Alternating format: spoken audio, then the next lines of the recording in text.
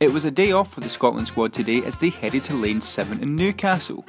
Lane 7, which becomes Scotland House this Saturday, features £10 bowling, American pool and karaoke.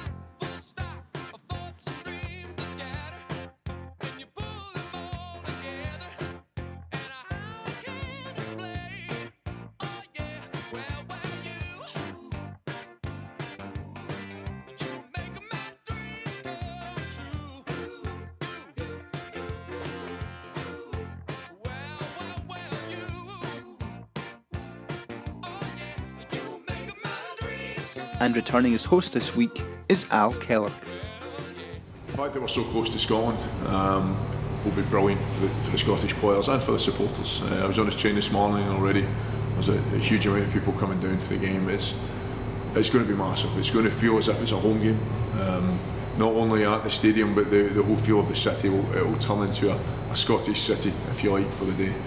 And that adds to the players. It definitely does. When it's tough out there, and it will be tough out there against a team like Samoa, the noise that the crowd can make really does give the boys a big lift. Scotland House looks like it's going to be fantastic fun. There's so much on. We've filled the place with passionate Scotland supporters.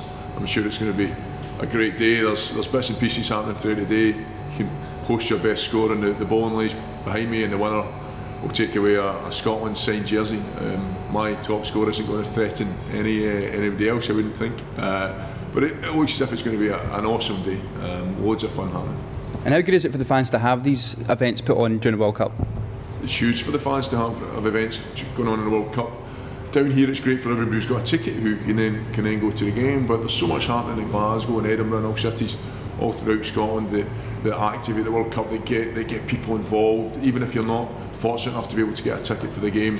The rugby's at the forefront of everybody's mind. People want to be involved, and you can see that throughout Scotland with everything that's happening.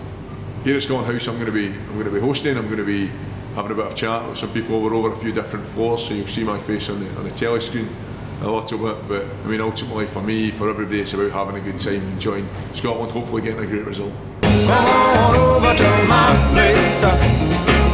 Come on, we're having a party. We'll be swinging, dancing and singing, baby. Come on over tonight. When we get tired of dancing, things start getting slow. That's the real best part of the evening, to turn